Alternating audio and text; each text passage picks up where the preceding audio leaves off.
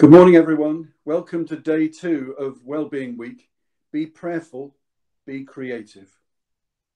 While journeying on horseback one day, St. Benedict met a poor man walking along the road. "You've got an easy job," said the poor man.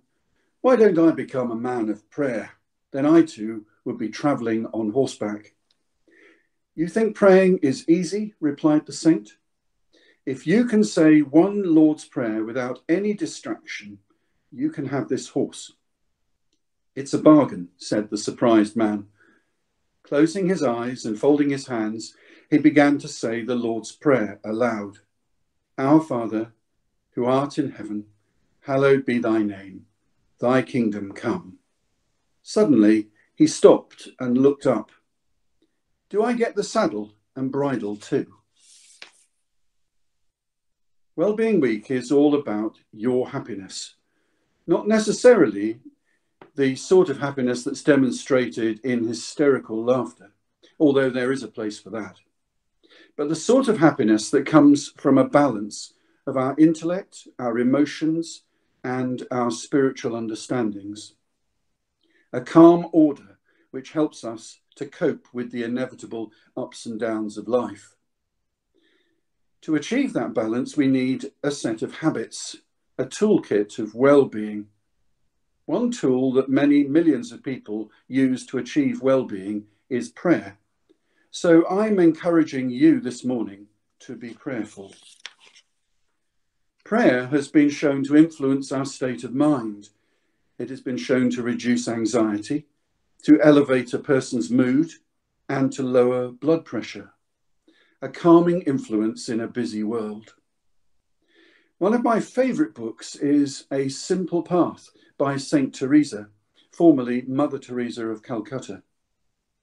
She chose a very hard path in life by seeking to help the dead and dying on Calcutta's streets. And she settled on 6 words to help her. Here they are: silence, prayer, faith, love, service, and peace. To my mind, they all revolve around active prayer. First, we need silence. If we're going to hear, really hear in our hearts, we need silence. Once we've calmed our lives a little, we have the space to pray. Much of this prayer will be listening, deep thoughts about needs and hopes for ourselves and for others, for those we love and for those who trouble us. Prayer is the catalyst for many of the elements of this Wellbeing Week: kindness, creativity, calm, stillness, rest. Just being you, honestly you, in the silent reflection of prayer. Back to St. Teresa. Prayer is followed by faith, an understanding of the way things are and the way that they should be. Faith is trust, hope, justice, goodness, the answers to our deepest questions. This inspires us to love, real, compassionate, in the shoes of another love, which leads to service. Love inspires acts of generosity. And all of this, silence, prayer, faith, love, service, leads to peace. Listen to these words about prayer. Father, hear the prayer we offer. Not for ease that prayer shall be, but for strength, that we may ever live our lives courageously.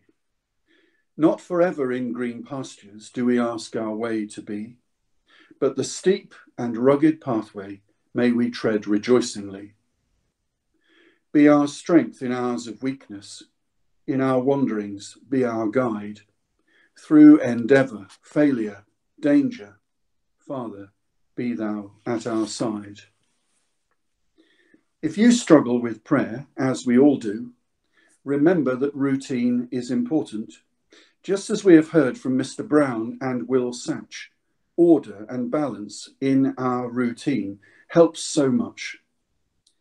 This routine for prayer may help you. Remember the word ACTS, ACTS. A is for adoration, the recognition of something bigger than ourselves and worthy of praise. For those who profess a faith, that will be God. C is for confession, admit what we have done wrong and lift that weight from our shoulders. T is for thanksgiving, count our blessings, give thanks for people and for situations. Finally, S is for supplication, a fancy word that means asking. Ask for yourself and for others. What do you sincerely wish for? You may have noticed that these elements are present in the Lord's Prayer, and I'll read the Lord's Prayer towards the end of today's session. Now I want to read out the requests for prayer that I have received. So these are the prayers for those who have died during this time. Let us keep just a few moments of silence, important silence.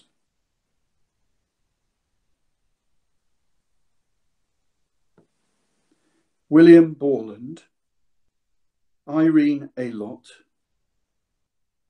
Roger Booch, Alan Newell, Maureen Brown, Trevor Padden, Jim Butler, Jean Jeffrey,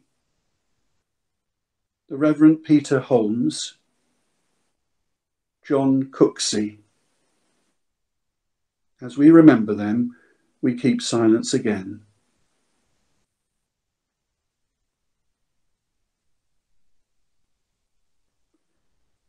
And now prayer requests from members of the community. Prayers are asked in memory of the aunt of a boy in Year 12. Also, prayers requested by a member of staff for a friend and her newborn daughter, following the unexpected death of her husband in January. Prayers of thanks from a boy in Year 7, who is now able to see his grandparents after so many weeks of lockdown. A prayer request from a member of staff who is due to join us in September, that God will bless our students and staff in this period of lockdown. Prayers also for the strength to engage and support students with distance learning and help in the development of these skills for the benefit of all.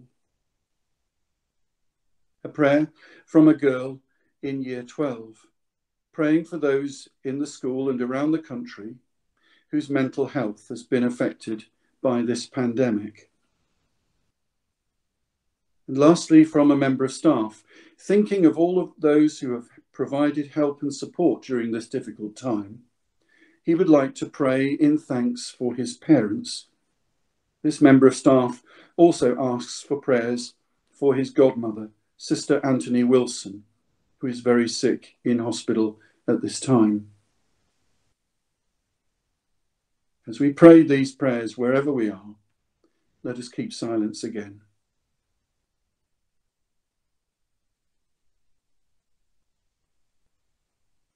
We pray for all who have been bereaved, for those who are sick and continue to suffer the consequences of this virus, for those whose livelihoods have been affected. And we also give thanks for the blessings of life, of which we are now all the more acutely aware. Amen. Let me end with a version of the Lord's Prayer written by Frank Colquhoun, followed by 3 more thoughts. So let us pray. Loving Father of us all, transcendent in glory, may all people honour your holy name and acknowledge your kingly rule, that your purposes may be fulfilled on earth as truly as they are in heaven. Give us today all things that we need for our material and bodily wants. Forgive us the wrong we have done and make us as ready to forgive others.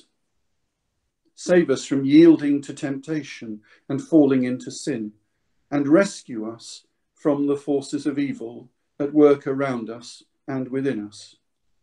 For you, O Lord, are sovereign over all things. Your power is sufficient for all our needs. To you be the glory, now and forever. Amen. And those three little thoughts. Firstly, from Mahatma Gandhi. Prayer is not an old person's idle amusement. Properly understood and applied, it is the most potent instrument of action. From Father Doyle. Make your prayer simple as you can. Reason little, love much, and you will pray well. And lastly, from St. Teresa of Calcutta. Prayer enlarges the heart until it is capable of containing God's gift of himself. This afternoon, you have the opportunity to be creative. Art, music, cooking, whatever you like. Please send photographs of you being creative or anything else that you do this week. Send them to marketing@shiplake.org.uk. Have a wonderful day.